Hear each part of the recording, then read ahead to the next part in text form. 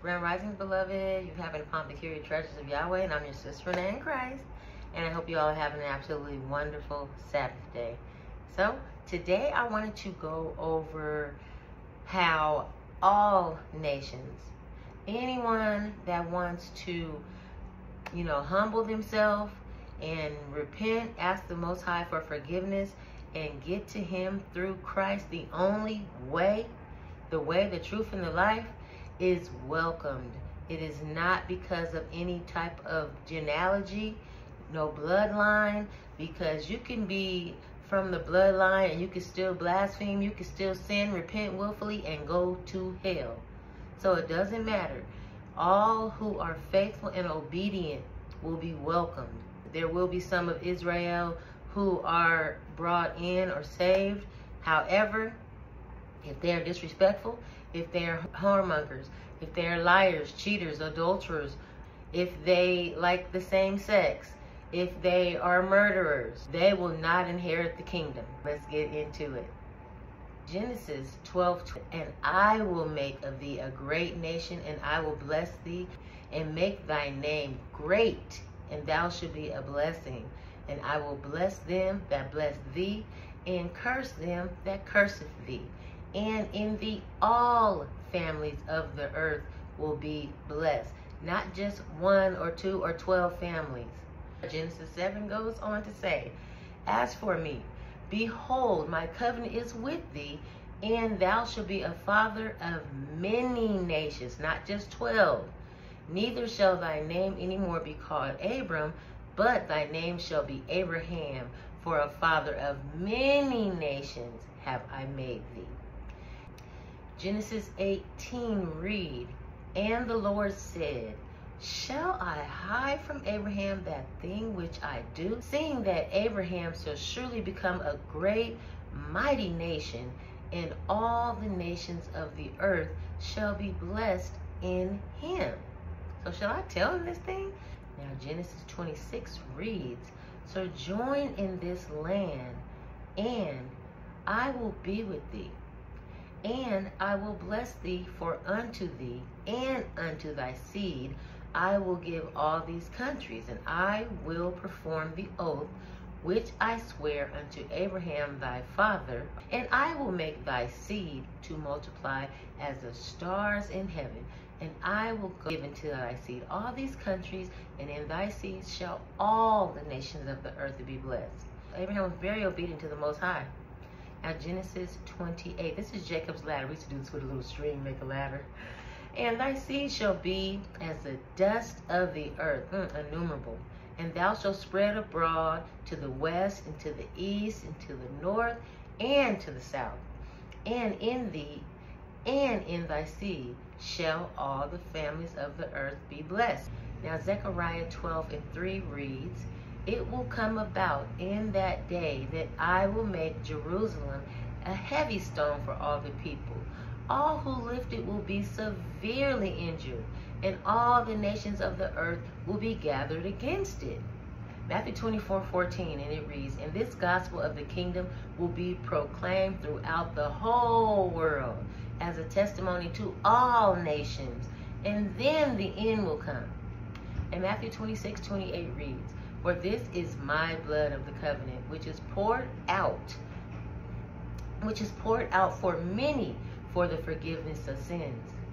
Matthew 28:19 reads, go therefore and make disciples of all nations, baptizing them in the name of the Father and of the Son and of the Holy Spirit.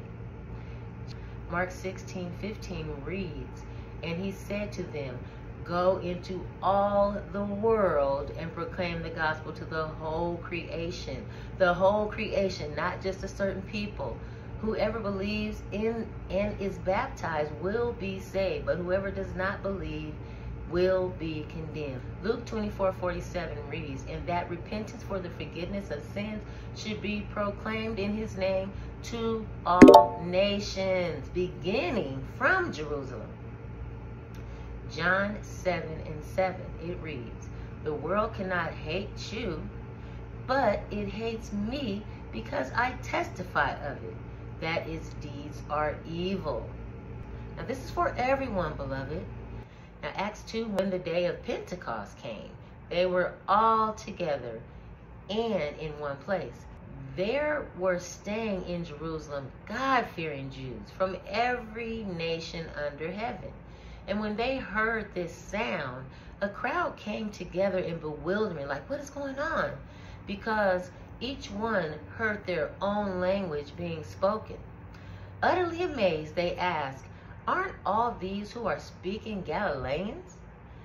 Then how is this that each of us hear them in our native language? Both Jews and converts to Judaism. We hear them declaring the wonders of the Most High in our own tongues. So people that were original Jews and converted ones. For the Lord has commanded us, saying, I have made you a light to the Gentiles, that you may bring salvation to the ends of the earth. That means through all nations.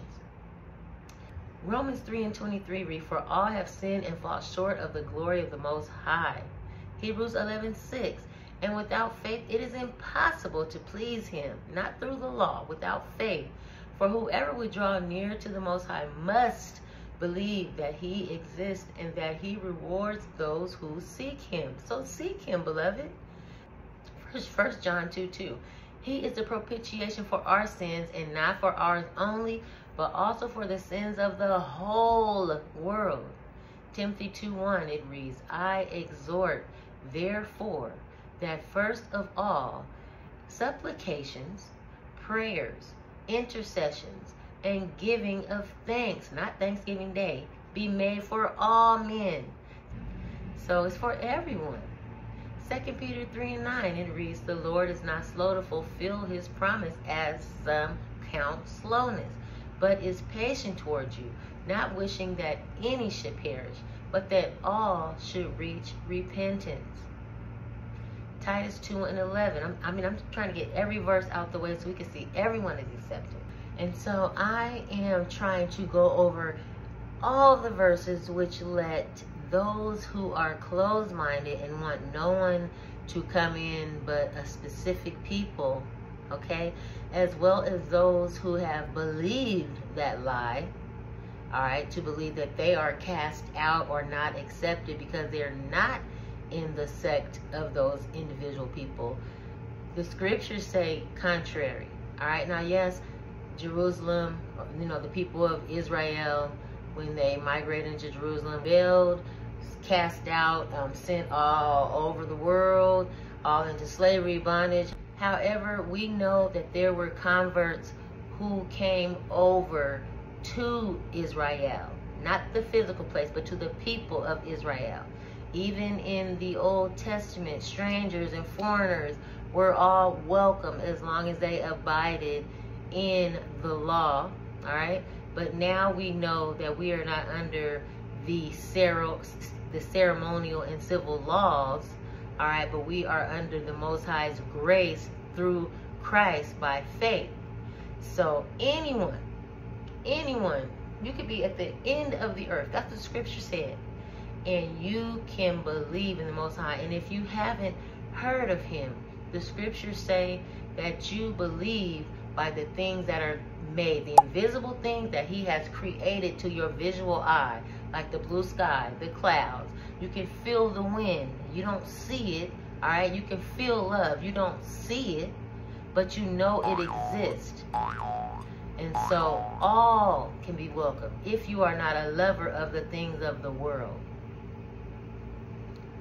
Now, I'm going to get back into Titus. For the grace of the Most High has appeared, bringing salvation for all people. Romans 1:16. For I am not ashamed of the gospel, for it is the power of the Most High for salvation to everyone who believes, to the Jew first and also to the Greek, because he gave the oracles to the Jews first. Revelation 7:9 says, after this I beheld, and lo, a great multitude, which no man could number, of all nations, and kindreds, and people, and tongues, stood before the throne. Revelations 14:6-7.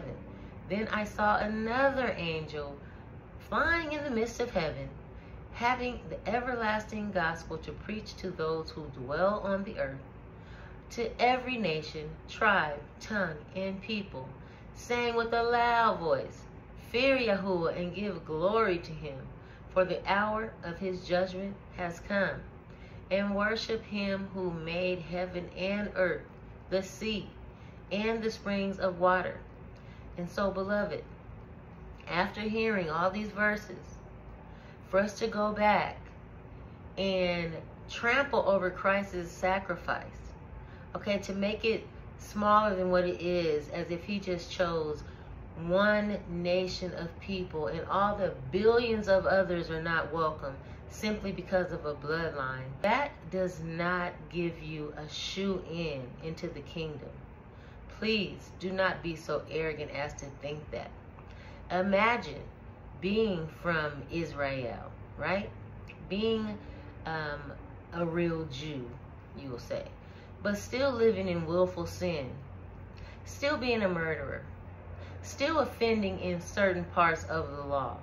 Do you think truly and honestly that you will make it into the kingdom just because of a bloodline? That doesn't make sense. And so, yes, Christ did come from the nation of Israel, but let's be real, beloved. Israel, I'd say at least half, turned their back on him. At least half had their hands in his death. Okay? And do not forget that some of them said, his blood be on us and on our children. That's like us today saying, I put that on my mama, I'm not lying. Knowing you lying. So I've even heard some say, we're covered in his blood because they said we put his blood on our children. No, we know that that was a negative thing that they did. In fact, they cursed their children when they did that. So it was not a good thing. But the good thing is that he died and shed blood for each and every one of us. His blood spiritually covers us all. So, with that being said, I really hope this helped each and every one of you. I hope you have a new outlook on life. If you've encountered anyone that tried to make you feel less than the wonderful person, the fearfully made person that the Most High created you for, rebuke it. Go to God in humility. Ask him to touch your life. Pray for that person, for they are lost. Pray that they come out of their delusion before they leave this world. Because we are supposed to pray for our enemies and even love them. That's when you really show strength. Because, of course, it's easy to be angry. It's easy to lash out and it's easy to hate.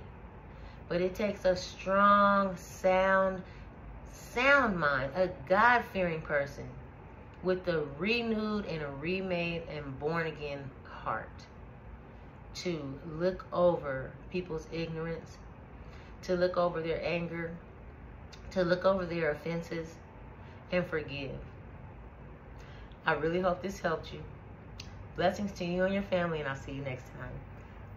Bye!